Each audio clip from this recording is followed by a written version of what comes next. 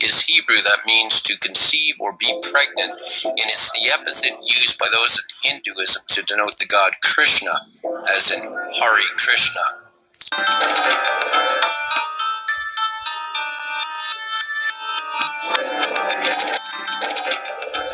In the book of Daniel, chapter 10, Daniel has a vision of a man wearing a linen cloth, designated as the Lord. Daniel distinctly claims that the man's body was the color of beryl. Beryl is a blue aquamarine mineral gemstone. Okay, I thought beryl was a different color, so I need to look that up.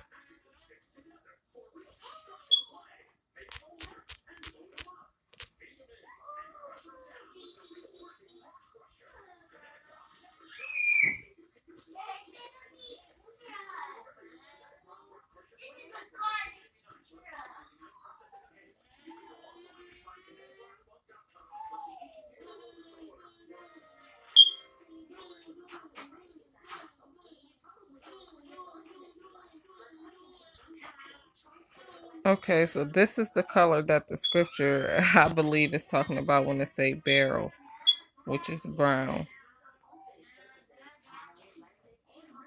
Oh, I don't know. Hold on, let me go back. Or is this just pulling up? Okay, never mind. I'm slow. Okay, I thought beryl was like a red-brown color. But maybe that's a different color.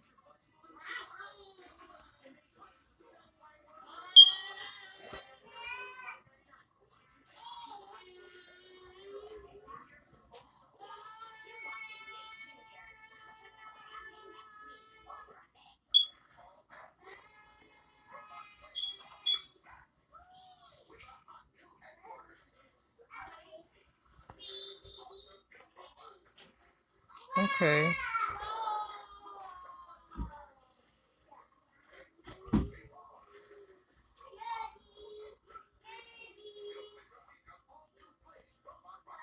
Okay, so it's a beryl come in a variety of colors. Now, he's saying that it's blue, but we can't just go ahead and associate it with blue. Hold on. I'll get back to this video.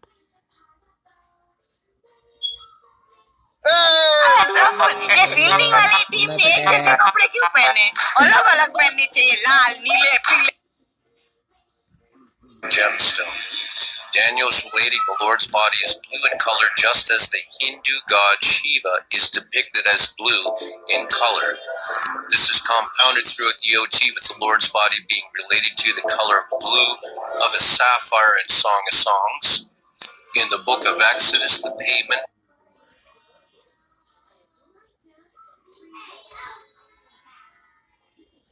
Okay, he just saying all of these colors. Sapphire stone is not blue.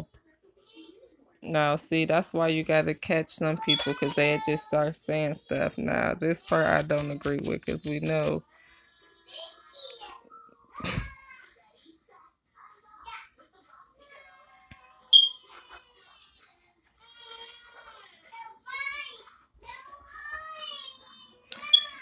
I don't know. Maybe God trying to tell me. Every time I type in something, it pull up blue.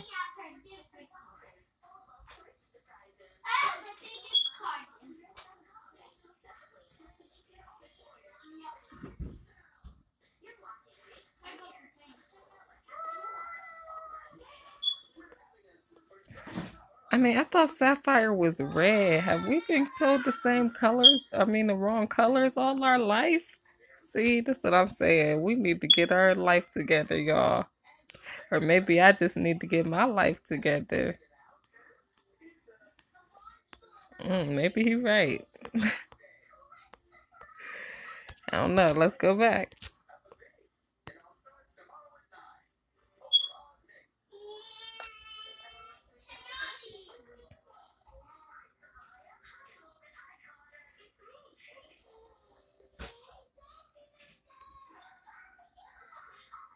So we're going to get another The pavement under the Lord's feet is sapphire. In Ezekiel, the throne of God is the color of sapphire, or rather blue. In Numbers, God tells Moses to command the people to create a fringe of blue on their garments so that when they look at it, they recall the commandments of the Lord. Blue is the color of the Hindu god Shiva because the god of the Hebrews Jews is in fact the Hindu god Shiva. Even the Israeli flag of the modern nation state is blue after Shiva. The word Krishna in Sanskrit is Krishna, which means anointed one. Krishna equals Krishna, and Krishna equals Christ, which means anointed one. The word Niti in Okay, and I told you guys that the anointed ones, the two witnesses, are going to be kings. They're going to be kings. The two anointed ones, the kings were always anointed, the kings and the queens. Like, and I used the example of, because I said one of the two witnesses was King David. He was the one who had the lampstand. And Cyrus. Okay, so, but for an example, Mary Queen of Scots was anointed. She had the title of Christ. So it's the kings and queens who are anointed. The two witnesses are not going to be prophets. Sanskrit means a guide or law to follow. Krishna plus And the Messiah was Christ. He is what? King of kings. Okay. Niti plus following the law of Krishna and put together it's Christianity, or rather following the law of Krishna, the Hindu god son of Brahma. The name Christ is still used throughout major parts of India to invoke the name of Krishna. The Greek name for Jesus is Iesus, and Yesu is still used throughout India for the name Jesus.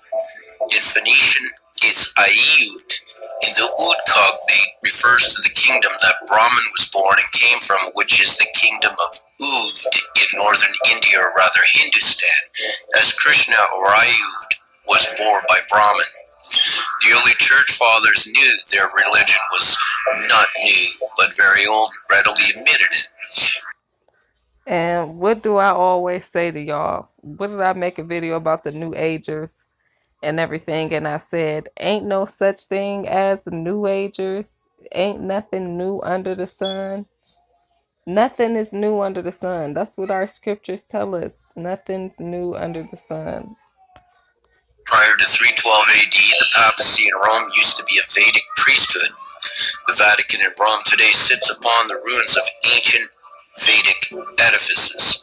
The Vedic priest of the Vatica, or Hermitage in Rome, was murdered by Constantine after 312 AD. The shivlings the Vedic pontiff wore before being slain by Constantine are on display in the Etruscan Museum in the Vatican. The name Constantine is in fact a Vedic name for the demon king Constantine, who tried to kill Lord Krishna in the Vedas. The Sanskrit Papa, or and this is what I was trying to explain to you guys in the angel video. The demons, angels, gods were people. Once you raise your chakras and you open your third eye, you are considered Christ-like. Let this mind that was in Christ be in you. This is what our scriptures say. Till Christ be born in you. Let this mind that was in Christ be in you. Okay? He is the way. We need to follow him and do the things that he did to be. To be. Okay? Listen. So, you see how he just said Constantine was the demon god? Do you see what I'm saying? Abraham was a god in India called, he was a Brahmin god. We're going to have to, I don't know if I did a video on that, but I read about it in India. This is why our scriptures say, ye are gods. Angels, gods, demons. You a demon if you don't want to follow the truth, etc. And you go off into all of the demon stuff, lying, stealing, killing, all of that type stuff.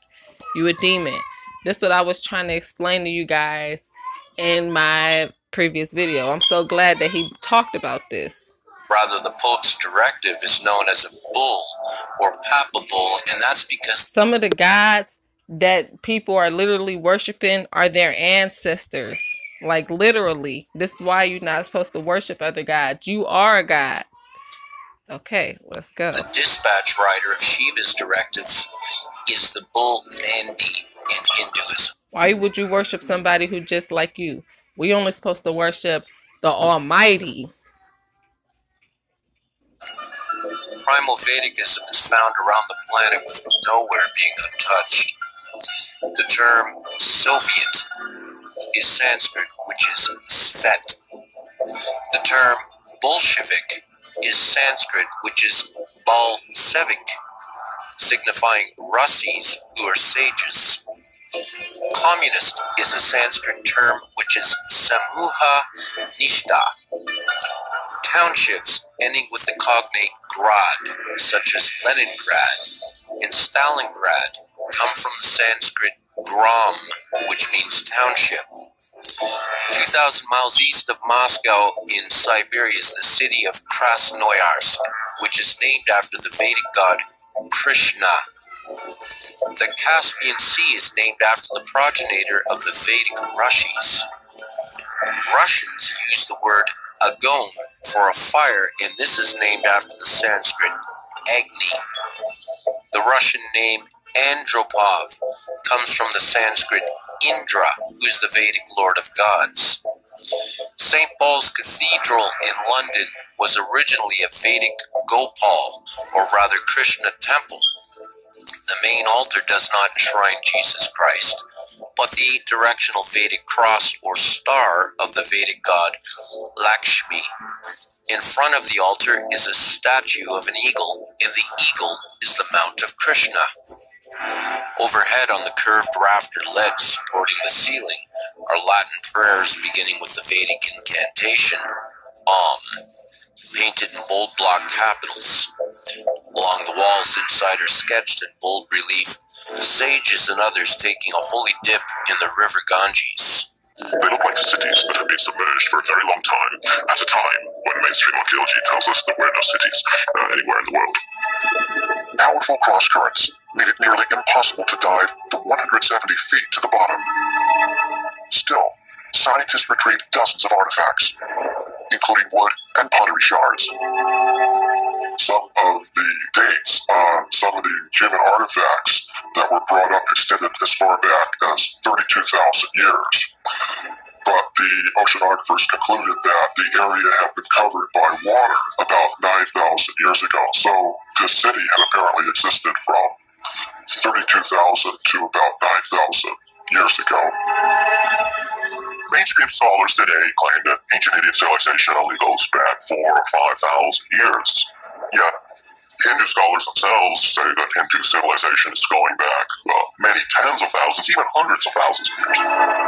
Like the ruins below the Gulf of Combat. And this is what I was telling you guys about Israel being part of Samaria. Now, of course, Israel wasn't a name that came into term till later, but the landmass that they were living on, which has Samaria around it, had been there for a while. Just because those were new people using new names, they were the same people. See what I'm saying? Prove the Hindu scholars right. Another recent discovery may support their claims.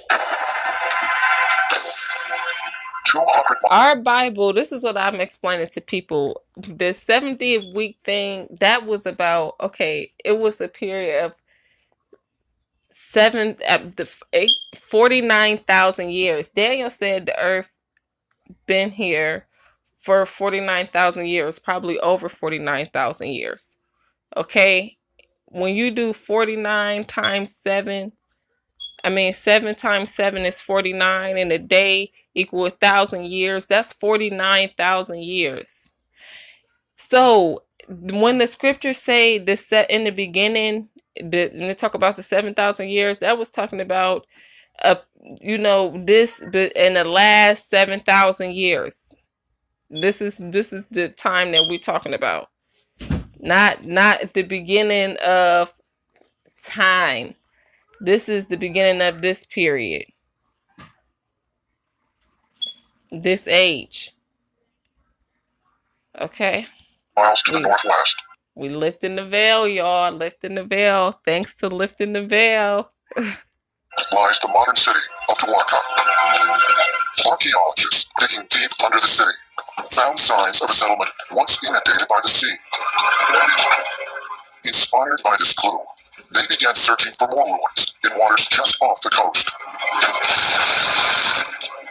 In only 70 feet of water, divers discovered sandstone walls, cobblestone streets, and evidence of a prosperous seaport. Scholars declared these ruins to be the remains of the ancient and legendary city of Dwarka. Ancient Hindu texts explain that the legendary city of Dwarka was said to be the dwelling place of Lord Krishna, a deity worshipped across many traditions of Hinduism. The Stonehenge is one of the most important archaeological sites of pre-Christian England.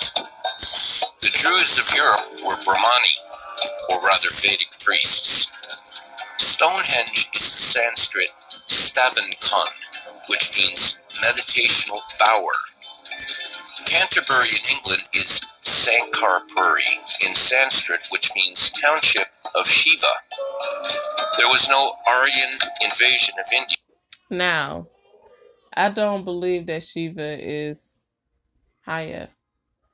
I believe it's some Krishna. I mean, I do believe that it go way back, but I believe that it's many different gods. And this is what the scriptures say, that when about Moses' father, say that he worshiped other gods. He used to worship other gods on the other side of the river. He used to worship other gods. Now him saying that Shiva, if hold on, now I'm gonna have to just do my research. I'm not gonna speak on it right at this moment, but I'm going to end the video here. The main point, I mean, if you guys want to finish, we're going to watch this. The main point that I was making though is that we come from India.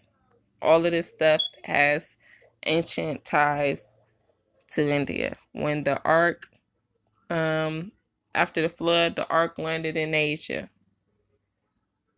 So, shalom family, till we meet again.